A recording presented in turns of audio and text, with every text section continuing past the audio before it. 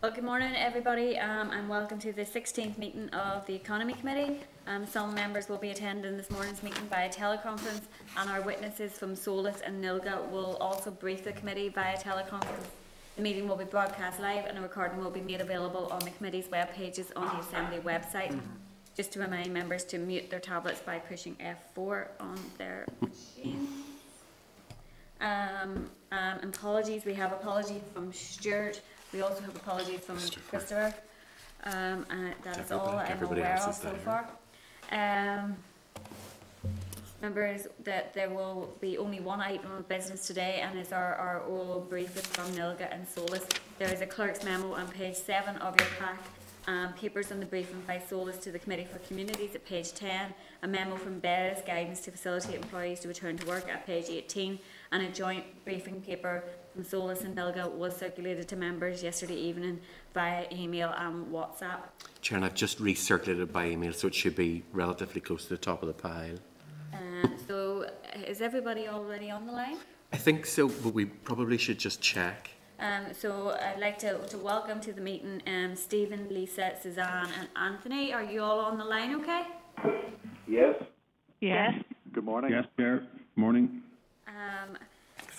Okay, so we have Stephen Moultrie, who is Chair of NILGA's Economy and International Affairs Committee, Lisa O'Kane, who's Programme Manager of NILGA, Suzanne Wiley, who's Chief Executive of Belfast City Council, and Anthony Tohill, who is Chief Executive of Mid-Ulster Council.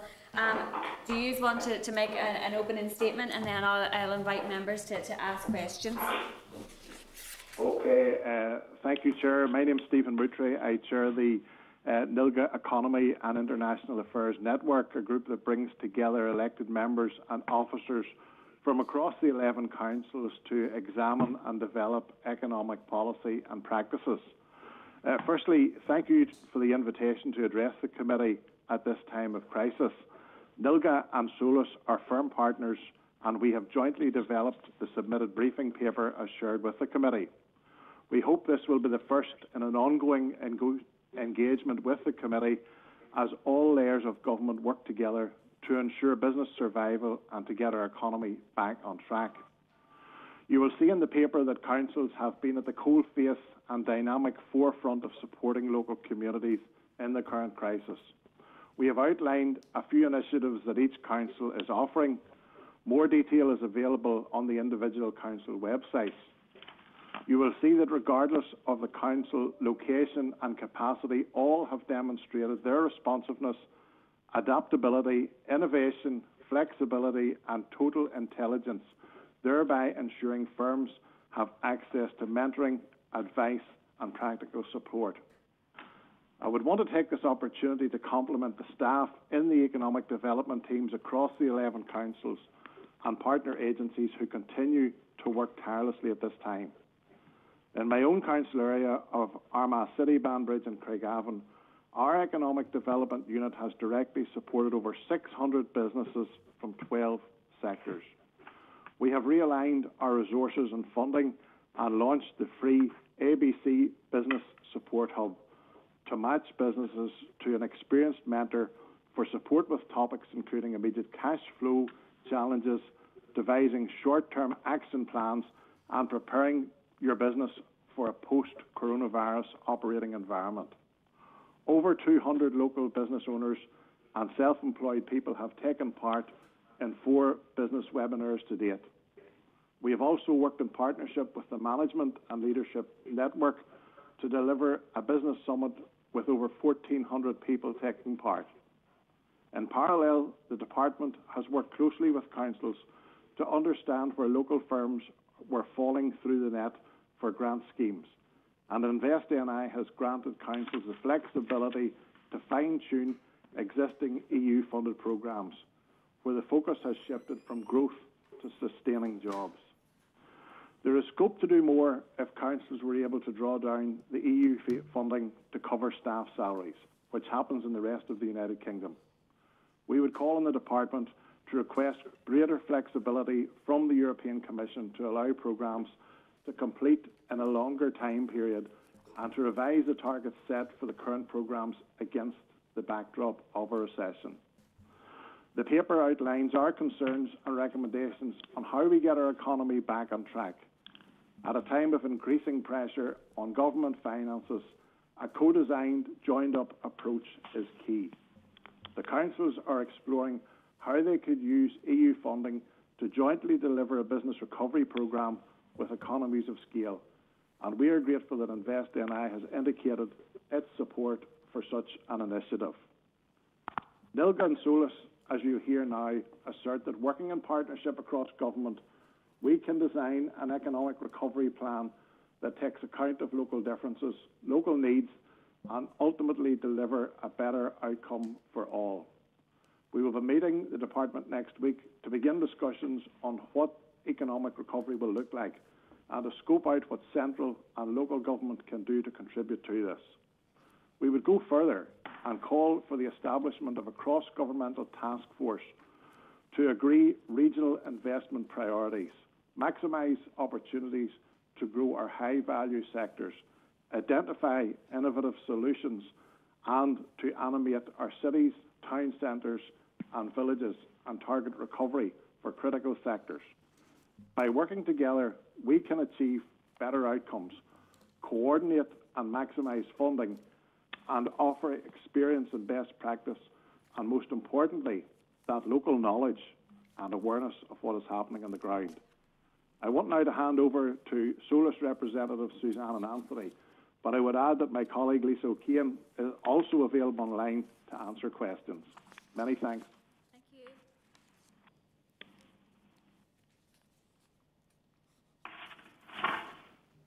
Suzanne or Anthony, does one of you want to kick off there? Yeah, I think Anthony's going to start.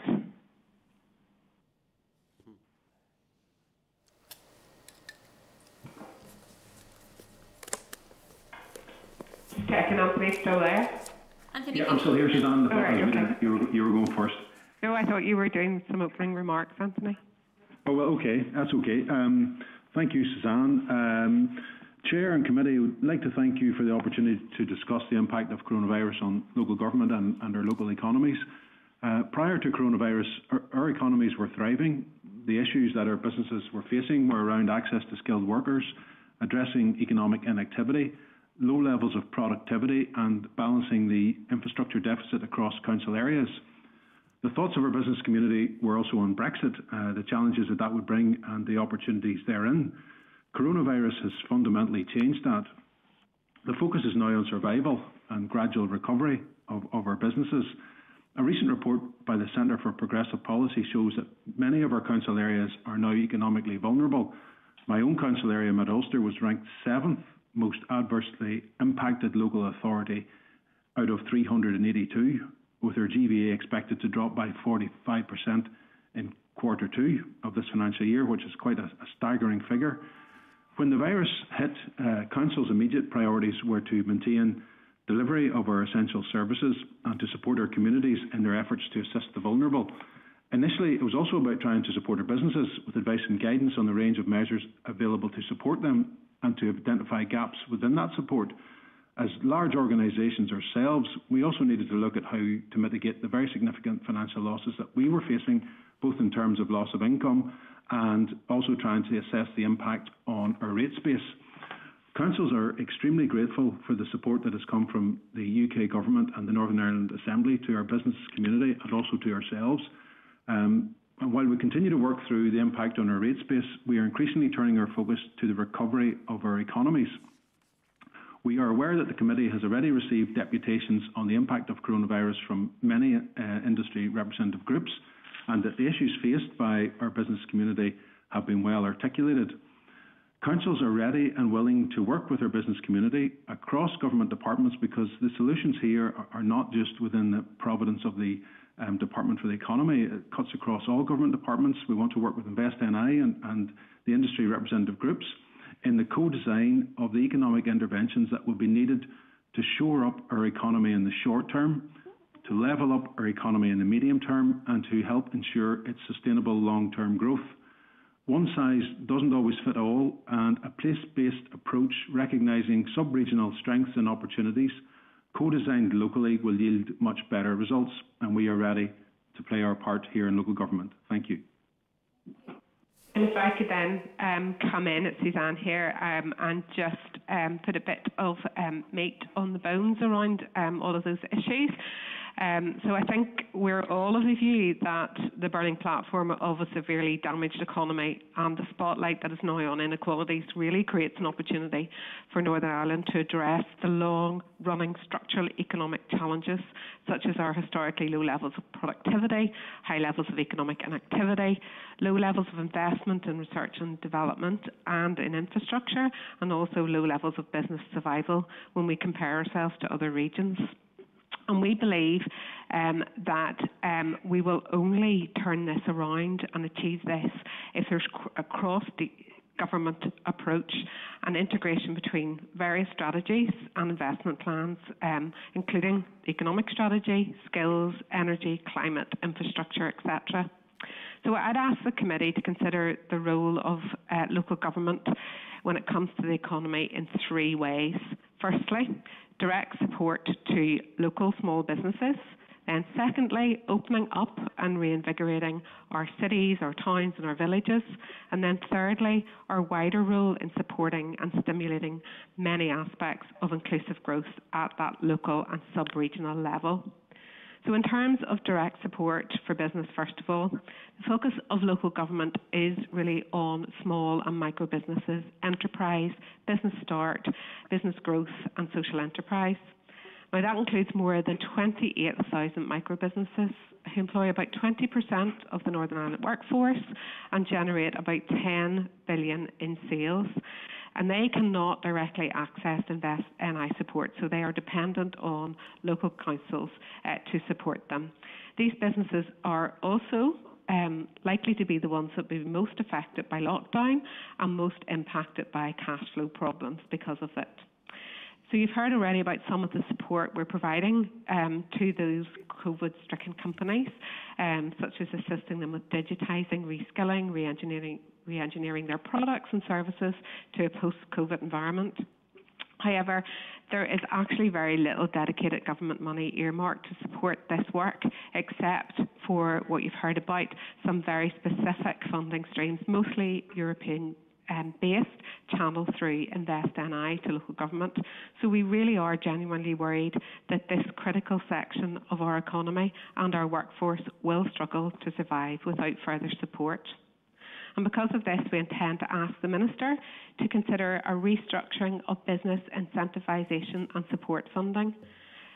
In England, for example, councils actually produce 3-year local area agreements for economic development and regeneration of their areas. And a growing proportion of government funding streams is now combined in a single area-based grant. Such additional funding could also be targeted at much-needed programmes such as digital investment and a range of incentives for employees and employers to incentivise retraining, reskilling and to offer employment opportunities, particularly to young people and those furthest from the labour market. Secondly, councils are also particularly concerned about the impact of the crisis on their places, on their towns, on their villages and on their cities, as well as on local tourism, retail and hospitality, and all of those sectors fall outside INI's remit. In most town and city centres, you'll be aware that footfall was driven by office workers, by shoppers, by tourists, and this has fallen right through the floor. So the viability of many of these businesses is at risk if a place-based support package is not put in place to help reopen and revitalise these commercial spaces, and in particular to assist the hospitality and retail sectors to redesign their business models. And councils are being looked to now by these businesses to support them in providing safe places and to provide the confidence to the public to come back and use these areas, including proposals like the introduction of a kite mark type accreditation scheme for these sectors. Again, in England, there has been a call to central government to provide towns and cities with funding to support local government with all of these types of initiatives. And then thirdly, it's important that we collectively strive to achieve a more regionally balanced and inclusive economy, that local government is involved as a partner in the future and not just as a stakeholder and is involved in co-designing and co-delivering policy, strategies, investment and support programmes. So just taking the example of city and growth deals, these demonstrate that local councils can articulate and deliver sub-regional economic strategies and programmes linked to the regional industrial strategy outcomes, but tailored to local need and opportunities and assets. It also shows that they can leverage funding from a variety of sources and blend this with their borrowing powers to create a much larger financial pot than would otherwise be available through traditional funding streams. These projects will be fundamental to recovery, particularly those that are focused on digital investment, on tourism, and on research and development in our high growth sectors. We're really grateful for the match funding that was announced by the Executive a few weeks ago, but we'd like to see the Department incorporate these projects in their future delivery as part of their overall economic recovery strategy. At present, it still feels too much like a funding relationship where local government is held to account for delivery, rather than supporting these projects as part of a future economic strategy. In addition, councils have been developing innovative approaches to support sectoral strengths and create competitive advantage on a sub-regional basis.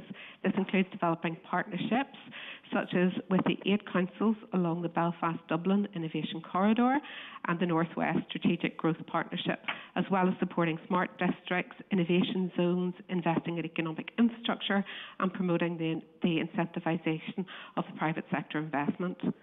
Councils have also been intimately involved in developing local skills programmes, including academies and apprenticeship programmes, another area where scaling and additional investment will be critical. Many regions understand that there will also be a need for green growth stimulus as a package as part of the overall recovery plan, and councils are already working on climate change action plans and have significant contribution to make to how such a package could be designed, as well as key areas of focus. In conclusion, we believe that co-design between central and local government with input from key business and social economy partners to an inclusive economic recovery plan would deliver better outcomes for all of government, society and industry, and we welcome initial engagement with the Ministers' Forums, this committee and the departmental officials to this effect. Thank you. Very much for your presentations, and I think I speak for all of the committee members when I say the role of councils in stepping up to support communities and continuing to deliver services over this really difficult time has been very much welcome, and the work of all of your staff, they should be commended for that as well at this time. One of the reasons we wanted to do this engagement is because we see very much the need to have a collaborative approach to the planning for the recovery and economic development into the future as well. And so very much welcome a lot of what you have said. It's really useful to us. If I could just pick up on a few things initially, and I'm going to then bring in members. In terms of the type of EU funding that you would be hoping to leverage, what specifically would you be proposing around that?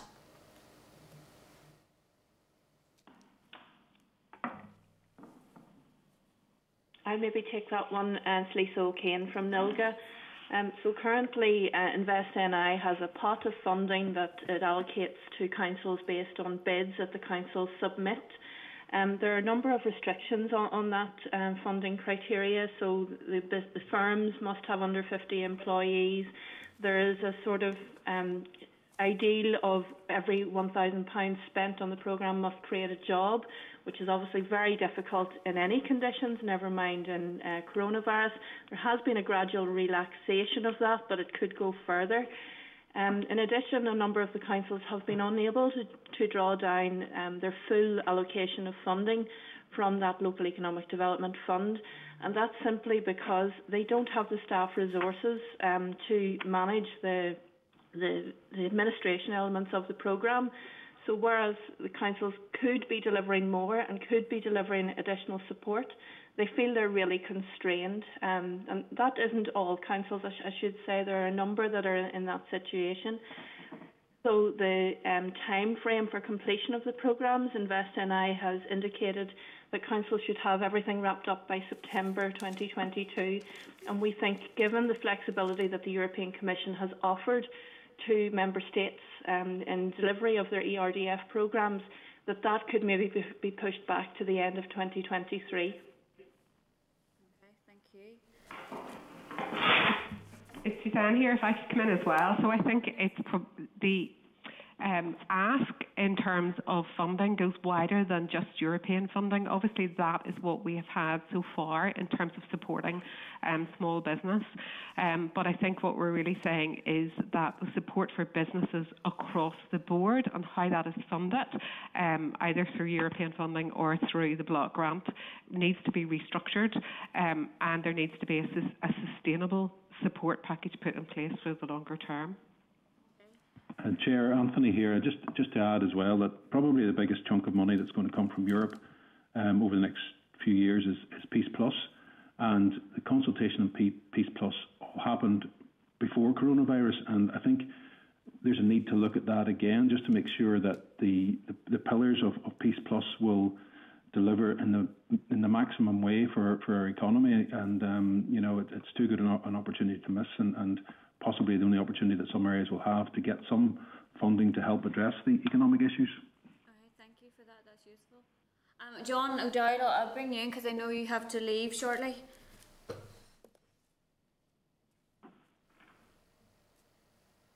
Hello, can you hear me? Yeah. Hello? Yeah, Yes. I can hear you.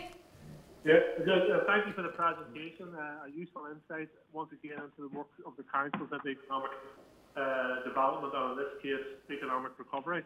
Can I just ask, are the councils in any shape or form involved in the Department of Economy's Strategic Engagement Forum, which is chaired by the Labour Relations Agency, looking at how businesses can open up in the wake of the pandemic?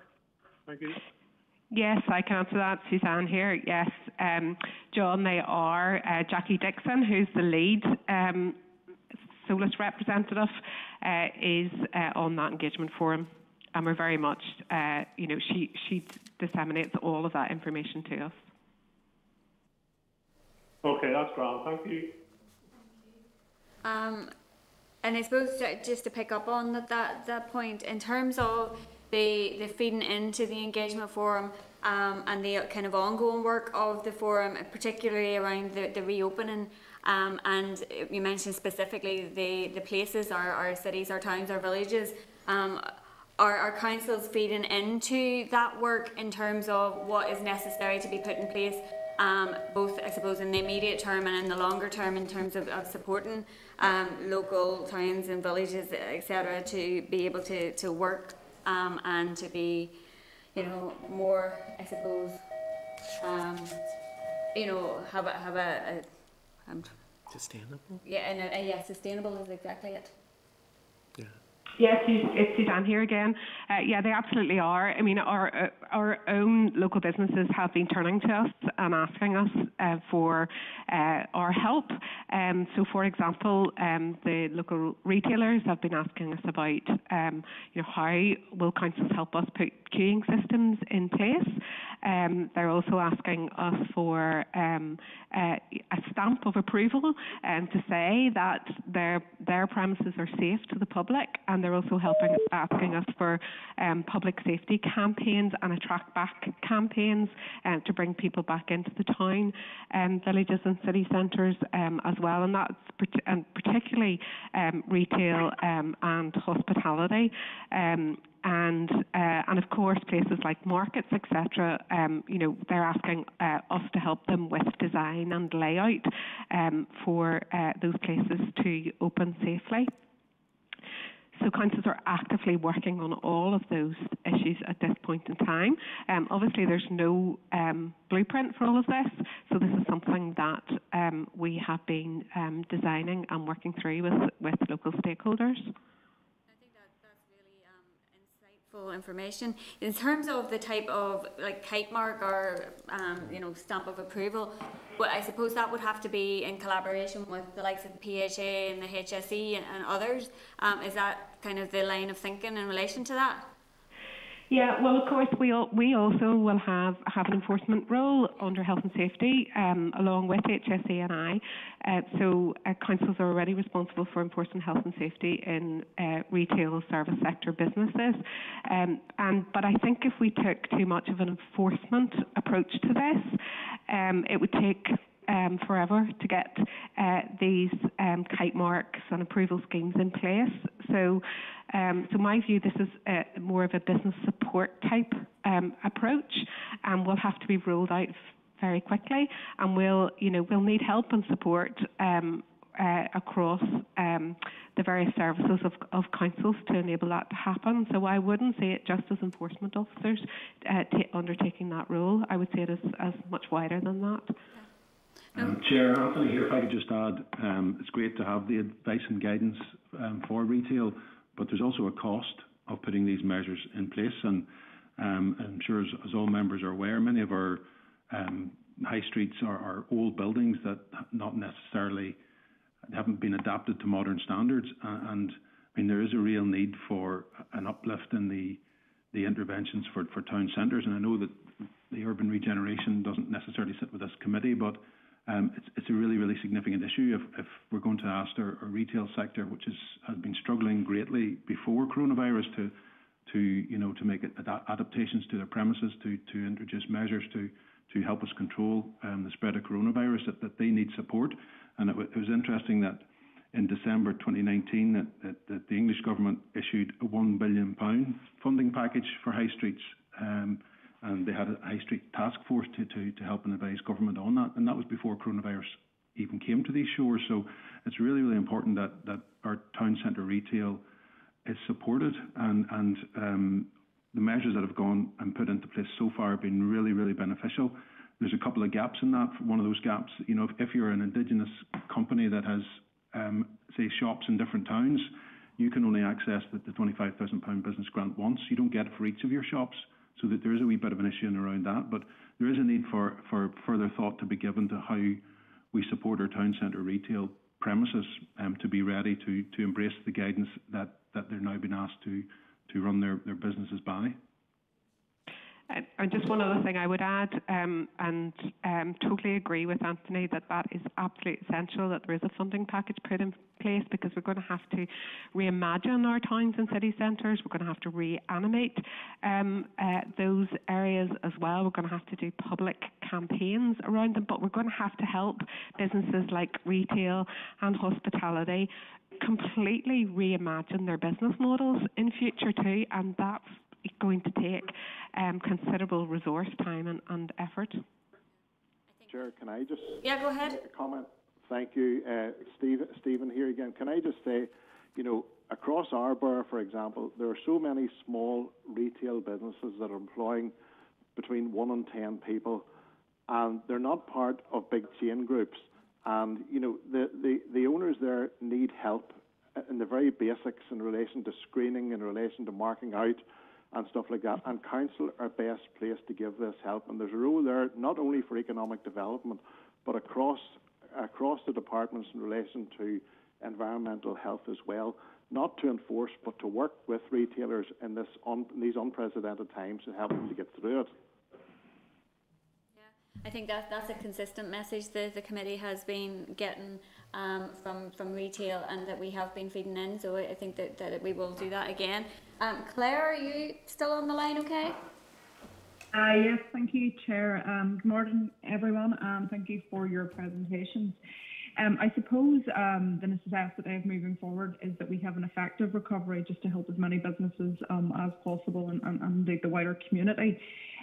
I suppose that I would ask for some constructive criticism of where maybe the Northern Ireland Executive hasn't supported local councils, and I'm thinking around the lines of maybe communications and how they could improve how they do this, and the liaison they have with local government to ensure that anything moving forward is as effective as it can be. I'm thinking particularly in relation to some of the legal advice that was probably required in relation to open the civic amenity sites.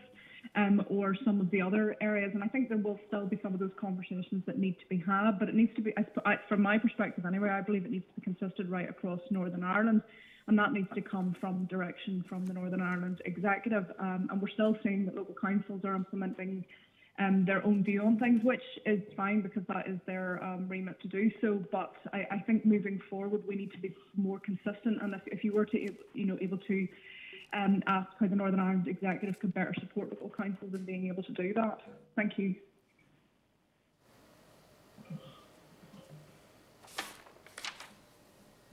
Anthony, Claire, that's quite a difficult question for us as officers within local government to comment on in terms of. I think we have to recognise that what everyone is dealing with at the minute is absolutely unprecedented, and no one had a plan sitting on the shelf to get us all through this in terms of how we deal with it. And I think everyone is doing the best that they can, and where there's been issues probably around communication and where we have to respect the decision-making mechanisms within the executive, and it's not always possible for the executive. Indeed, it's not possible when matters of confidential nature have been discussed at executive level for us to be given the heads up on that, so that we can make our preparations and be able to respond probably more quickly and more collectively. But it is really difficult. The issue where there has been issues, we have raised them. We have obviously channels into all of the officer decision-making structures. So we all are doing our best, and I'm sure that sometime in the future there will be an analysis of how everyone has responded, and maybe that criticism is for another day. But where we have issues, we're raising them, and I think to be fair to those that are on the other side, that they are listening to our concerns and trying to work with us as best as possible. I think you've heard the word co-design used quite a few times by all three of us making the presentations, and I think the example of the opening up plan for cities, towns and villages is a very good one, and because we will have to be totally involved with central government colleagues in how this happens, rather than it just being told it's going to happen on this date, that date or the other date, because there's so much pre-work that needs to happen to allow that to work really effectively, and so there's not organised chaos. So for me, it's about how we co-design those opening up strategies with central government and how we get the right communication to the public around all of that. Yeah, I agree, and it's I'm not looking for anyone to criticise on the basis that this is an unprecedented situation. I think we all recognise that is the case, but I also recognise that local government are key stakeholders within any sort of government plan that would happen, whether it's unprecedented or not. So I would like to think that engagement already exists, and we seek to improve that. And I think it is, Suzanne, you're right. It is very much about co-design. But certainly, from my perspective, as a representative of constituents who have come to me about issues in relation to local government, I want to understand how I can encourage the Northern Ireland Executive to better support local government so that these difficulties don't happen moving forward. Because I said at the outset, recovery is really critical that we do it in the most efficient way possible. So I'm not necessarily looking, to be slinging mud here. I'm looking for opportunities to try and improve what we have done and use the experience of the last 2 months to do that. Thank you.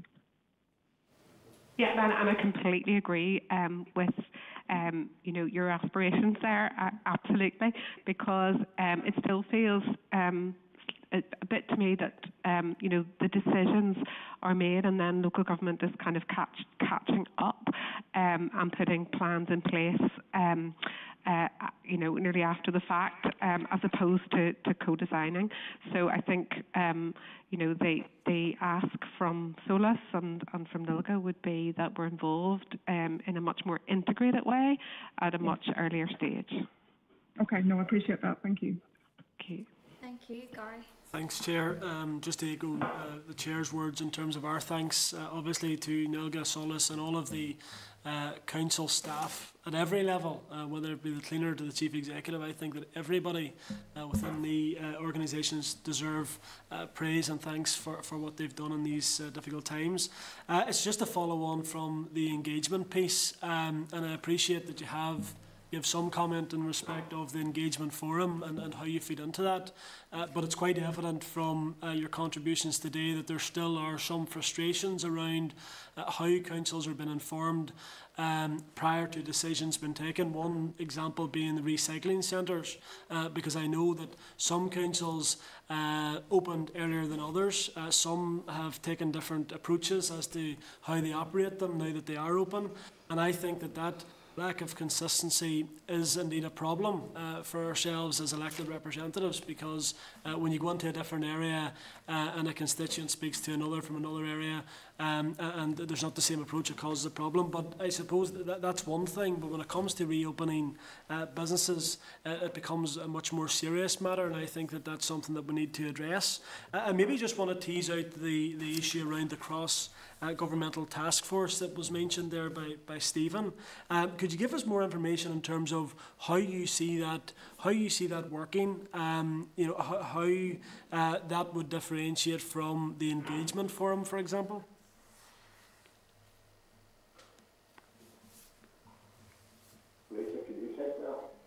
Yes, thank you, Stephen. So at the moment there is an economic advisory group which the government is not represented on, and there's a tourism recovery steering group which we are represented on.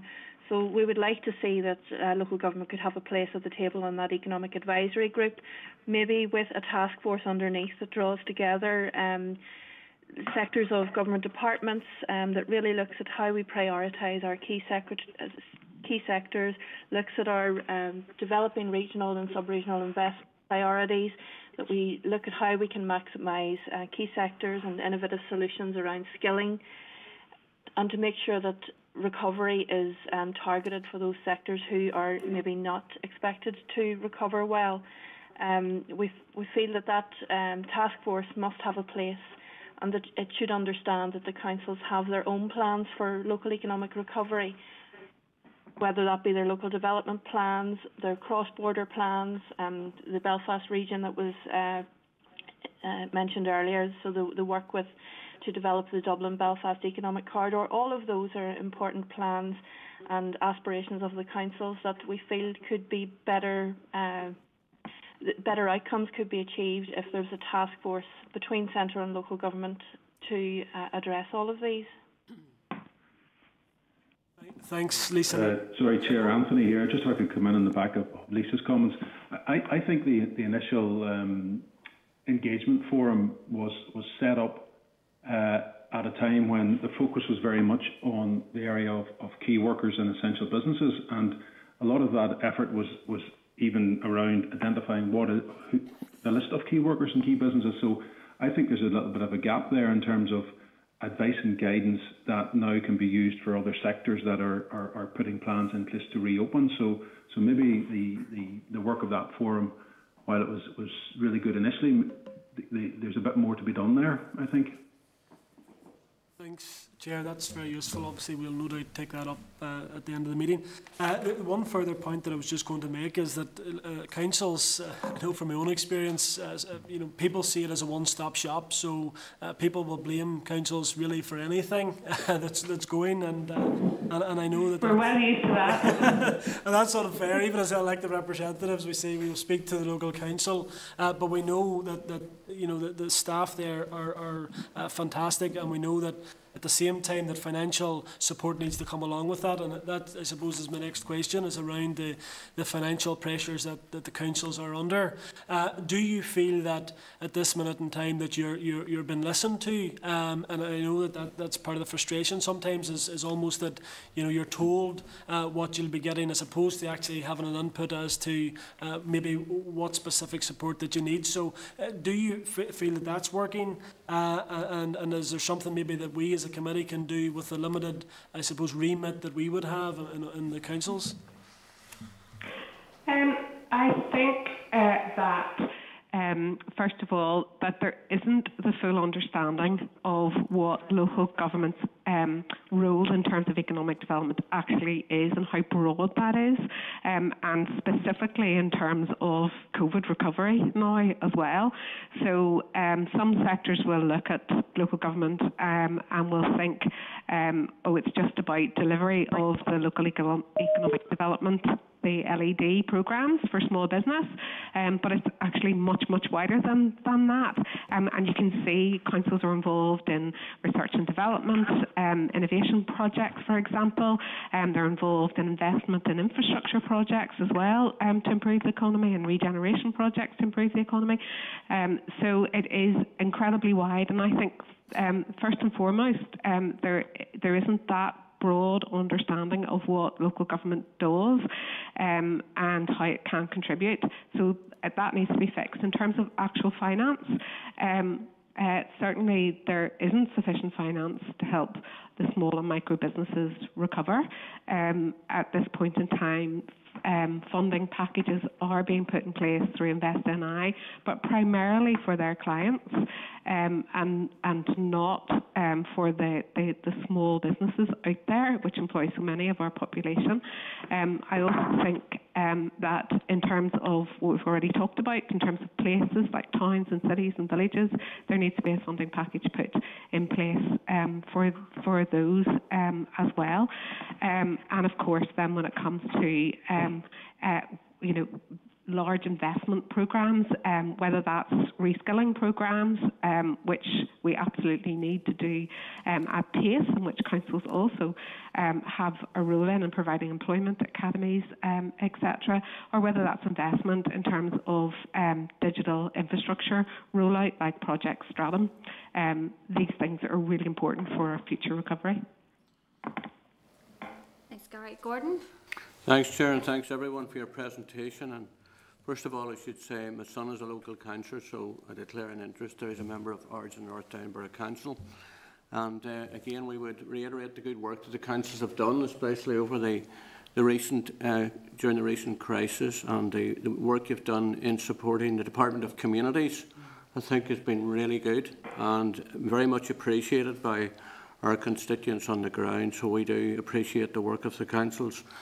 I suppose that the points have been fairly well covered. The whole issue of regeneration and building businesses is something the councils were keen to get involved in, but I think there's still that gap there in relation to funding. So I think you've given us that message fairly clear, and perhaps someone can add to that. But we want to see further growth being developed through councils. We're very much aware of the good work that is being done, and the work you've done as well on the grants, helping local businesses through your centres and your work support programmes that you put in place. It's all very much appreciated. But the funding is a big issue, and being a former member of a council myself, I'm very much aware of there's always been this genuine drive to try and regenerate our town centres and build businesses locally, but we've never had the funding to do it. And I think that's something, I suppose, you want to portray to us, that we need to help to close that gap. And certainly at MLA level, we sometimes are lacking, I think, the information directly from the council on what is needed and what is required within our local areas. So we do welcome this presentation here today, and I hope it's an ongoing process. And those are the main issues. Our town centres are important. They're dead at the moment. We need to get them fired up, and I note the points made about regenerating them, refreshing them, I think is important, and trying to make them more attractive and getting people in again into them to browse, even to shop, to build confidence. I think are all important issues. So perhaps you could give us some more further comments on how you can see further economic development and how we can help to regenerate our town centres. Thank you, everybody.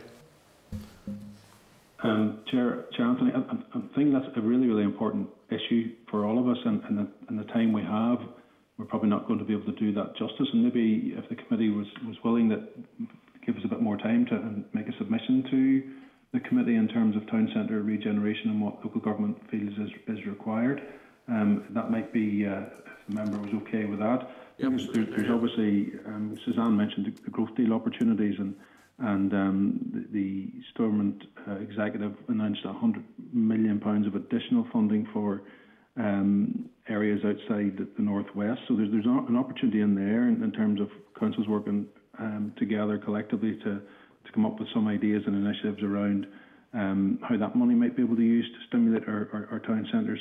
And I think as we move into economic recovery, certainly to get the construction sector back up and going, there's a need for government to invest, whether that be in our strategic road infrastructure or in other public sector construction projects. So if you're okay with that, members, we'll do a wee bit more work and get something into the committee. That would be very useful. Ron, thanks very much. Sinead? Okay. Thank you very much, everybody, for your presentation. It was excellent, and to be honest, we've had a number of presentations over the past few weeks from various business bodies and stakeholders and partners, and they've all brought solutions to this committee, and that has been a point of welcome for all of us here. So thank you again. And in many ways, I would say that that our local authorities and local governments are the lead in this particular crisis, because you are at the cold front. You are there trying to get practical solutions on a daily basis. So rather than seeing you as a stakeholder, you're fundamental to us actually getting into recovery. So we have to work together, and as well, you know, this executive and this assembly was down for 3 years. The only leadership that we had within Northern Ireland was our local government. They stepped up then, and they've stepped up now. So we must continue that and make sure that the collaboration and the coherent recovery plan that we need for Northern Ireland is very much done in unison with the local authority and the central government as well, and the national government. But one of the things that I bring up probably every time I come to committee now is that we are going to have a problem with unemployment within all of our regions, within all of our local authorities, and we have to find ways of getting solutions to this, particularly for young people. And Suzanne, you mentioned about academies and apprenticeships and about needing a growth strategy for those particular interventions in order to get people into work and valuable work and paid work that is going to actually see Northern Ireland prospering, is going to drive up our productivity, is going to deal with some of the areas of where we've got, I suppose, poor infrastructure, etc., etc.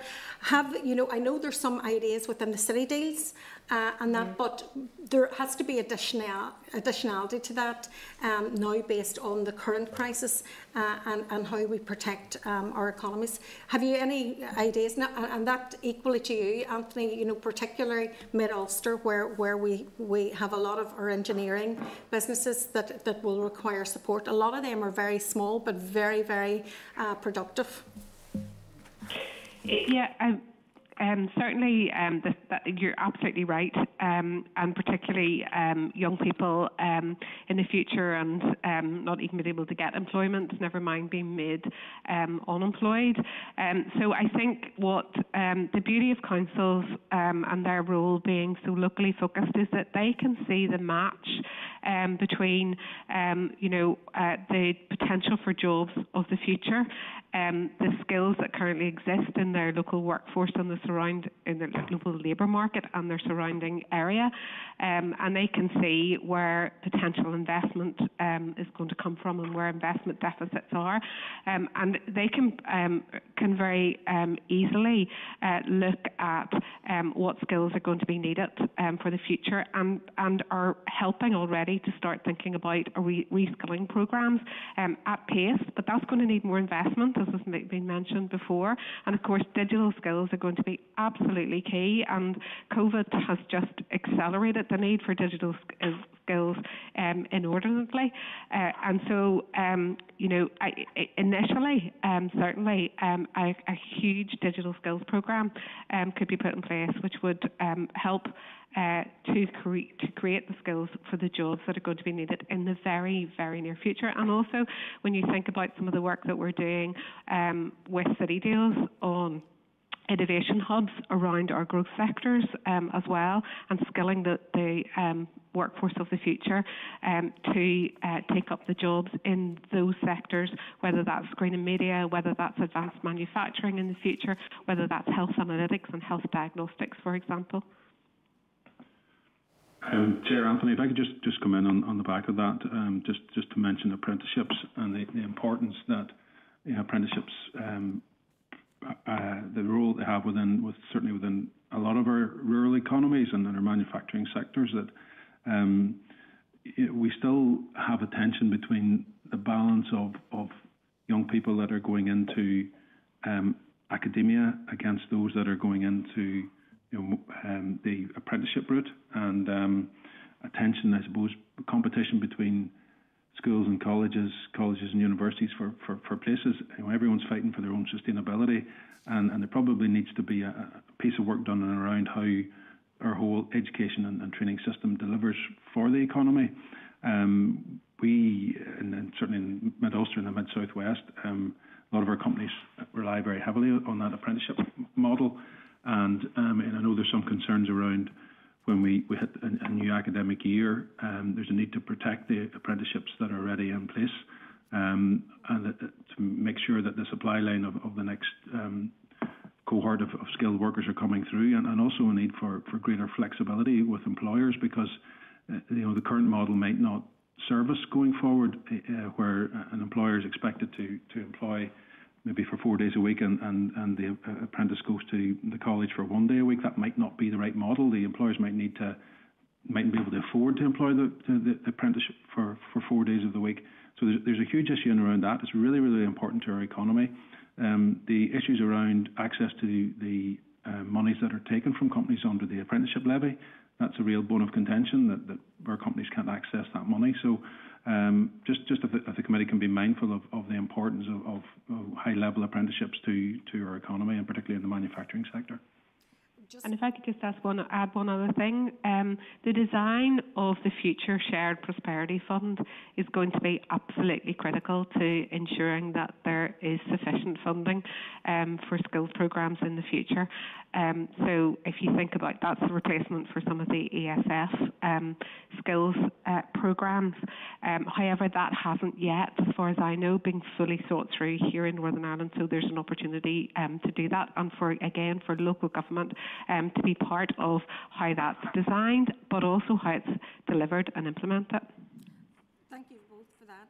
And yes, the Shared Prosperity Fund is really important, and it would be helpful if we could put some shape in that, because we are looking at having to restructure our funding in this area, and I think we need to look at the restructure of funding around apprenticeship. It's not only the apprentices that need support at this time, it's also the employers that are going to take on those apprentices and to make sure that we can deliver for our future. And it's worrying that our EU funding has a finite line, so we really need to see what the new future looks like in relation to that funding.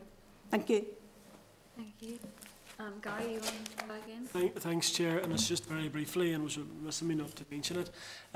When I talk about staff at councils, obviously, we do speak with staff who we represent within our constituencies and we work for local councils, and many of them obviously are concerned about their own positions. We know that most councils, if not all now at this point, have furloughed staff. Some of them have been treated differently than others. Some councils have taken the decision to pay the additional 20%. Others have decided not to do that, and that's a matter, of course, for each council to decide what best suits them and their current position. But as we go forward, and we know that there's a lack of income in terms of our leisure facilities and other income streams, which it will take some time to rebuild that capacity again.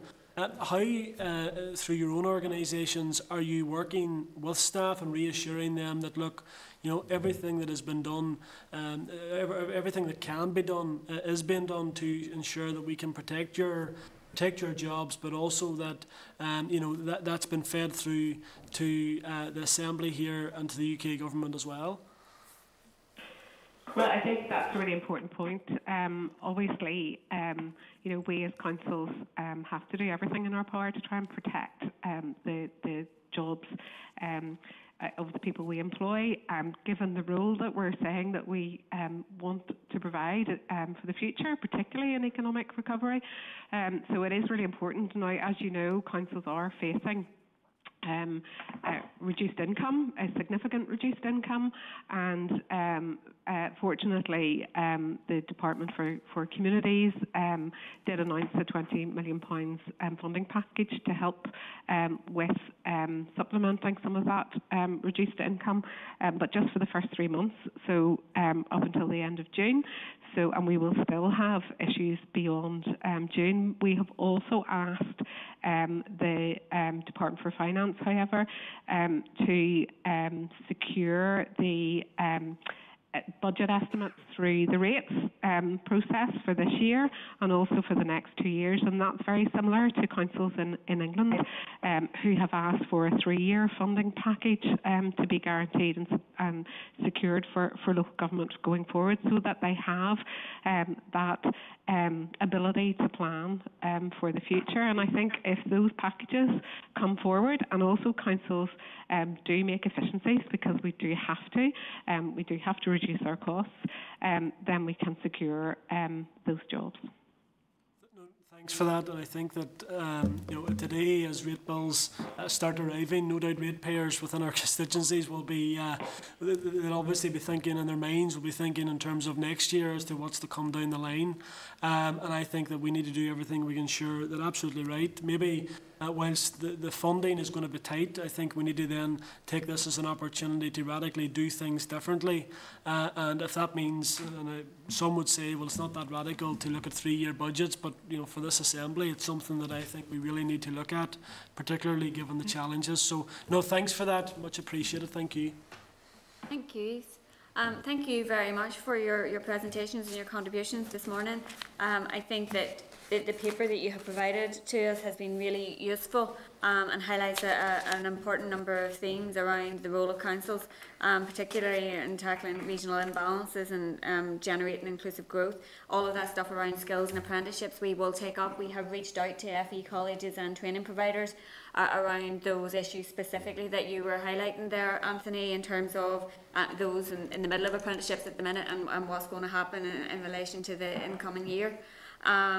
I think it would be very useful if you would be able to provide us with a submission around the towns and cities and villages and the reopening strategy. That would be really useful, and we would be very welcoming of that.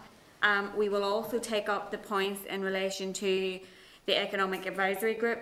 I think the engagement forum has been a really useful platform for engagement and for collaborative working, and I think there's very much a role for that into the future, and we need to address what the remit of that would be. And in relation to the points around Invest NI, that's something that we will also take up in terms of their remit in this under the circumstances that we're facing at the minute, and in terms of how we support all businesses across the north, including our micro businesses, who, like you say, have such a key role in our local economy. I think, unless anybody has anything additional to add. Chair, it's Lisa from NILGA. I'll maybe just make some closing remarks. Stephen has unfortunately been called away. So really just in closing, you've heard from NILGA and Solace today that it's time for a transformation in how central and local government interact to sustain and grow our economy. We now have a chance to develop a locally driven one public purse approach which promotes sustainable development, addresses economic inactivity and skills gaps, embeds entrepreneurship and supports a new Green Deal and innovation. We have jointly set out the constraints local councils are facing, as well as our recommendations to support business, provide leadership and coordination, and to work in partnership with co-design with all layers of government. We would hope that a task force can be established promptly so we can co-design plans and initiatives to get our economy back on track. And in closing, I would like to thank the committee for the opportunity to talk to you this morning, and we look forward to regular engagements in the future. Thank you very much for that. And I think that those points are very well made about how we need to be much more joined up in how we approach things, and also in terms of looking for more sustainable growth into the future, including in terms of the green recovery. So those points will be very much taken on board. Thank you very much. Thank you. Thank you. Thank you, members. Thank you now. Thank you.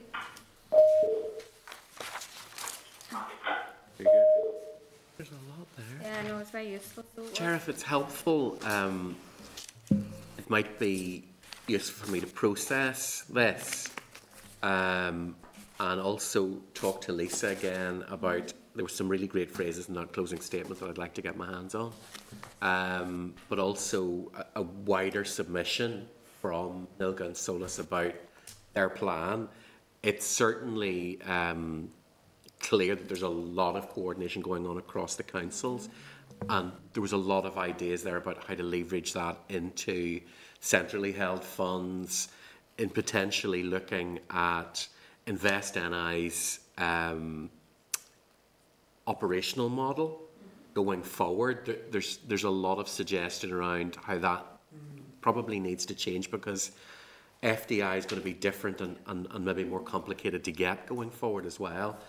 And there has been a lot of input from sectors, industries and so on to the committee so far about localisation and growing indigenous businesses, social enterprise and so on. So there's a lot of work to be done there. Yeah. So if I gather and process, and then we use Thursday morning triage, and we can bring in then what we hear tomorrow in our other meeting this week.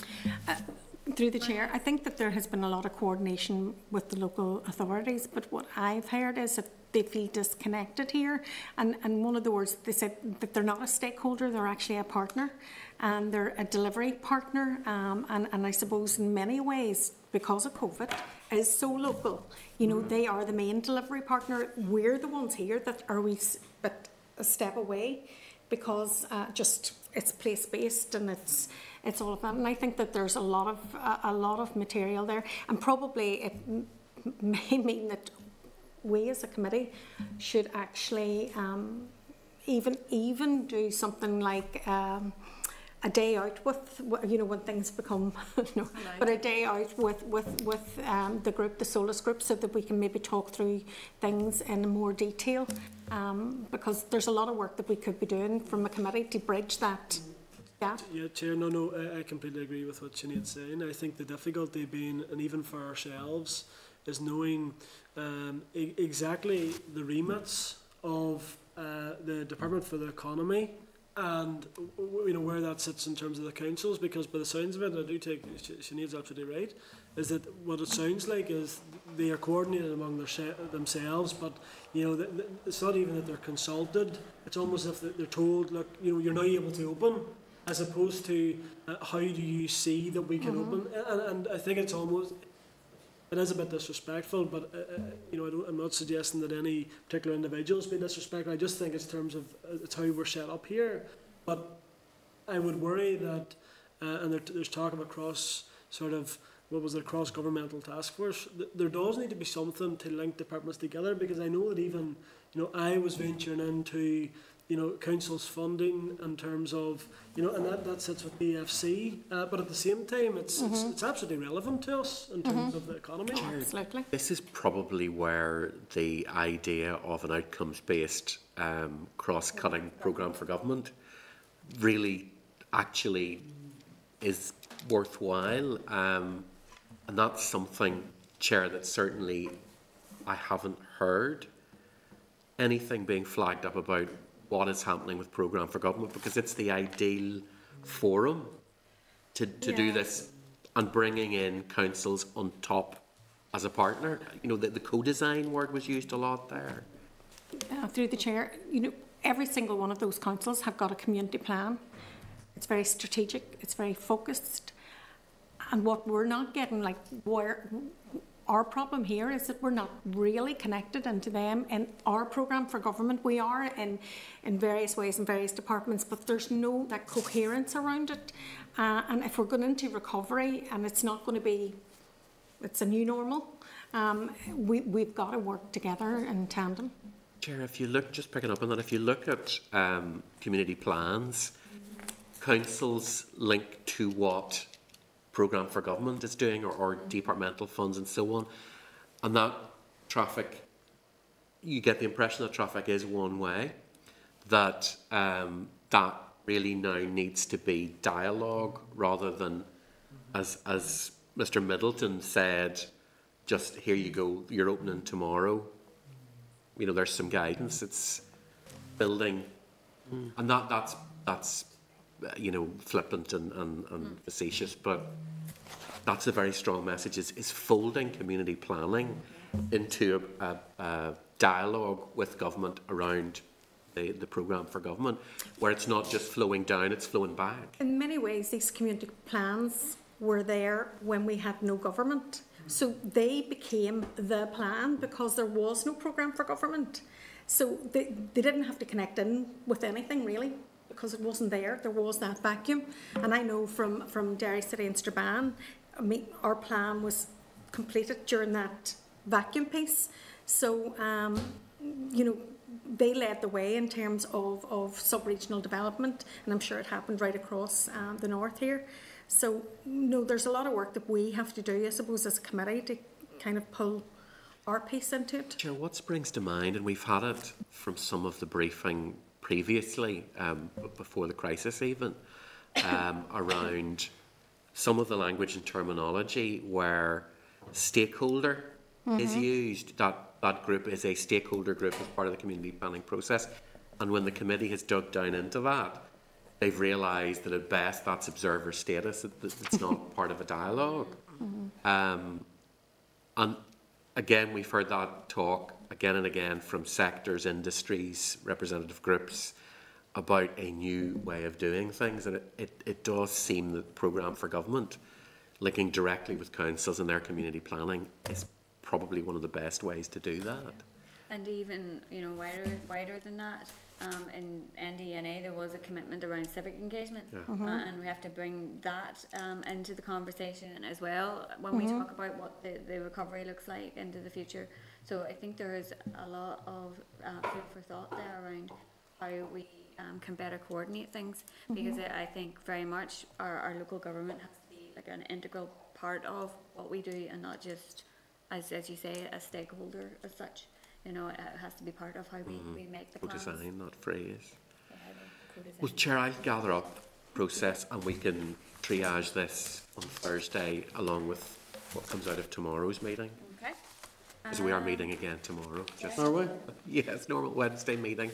Normal Wednesday meeting. Don't through anything else? No, we've saved all other business till tomorrow. Any other business? What's on tomorrow then, Peter? So, I knew you were going to ask me that. Yes. And fintech. And fintech.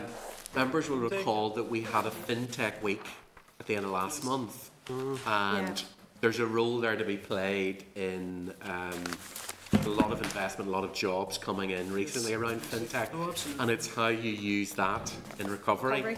Alongside digital. Fintech kind of merges digital and the finance economy. That probably doesn't make sense, but you know what I mean? It merges those two. So when you get the digital, the fintech follows naturally, and there are a lot of global jobs in that. It's one of the sectors where there's been a lot of local success in bringing in that kind of function from global companies, because here's a good place to do it, because we have the workforce, we have the qualifications, we have the skills, and it's widening that out, and it's a great sector to start looking at trying to bring young people in at every different level. So there's there's an academic degree-based route, but there's also higher diplomas, there's higher apprenticeships and so on that can fold all into that. So hopefully that's what we're going to get some sense of tomorrow. So it's still COVID-19 related, but it's just trying to push towards that kind of recovery. Gary, I'll just move then to the date, time and place of the next meeting, which is tomorrow morning here in room 30. Thank you. At 10 o'clock. 10 o'clock. This is the Northern Ireland Assembly Committee Room 30. This is the Northern Ireland Assembly Committee Room 30.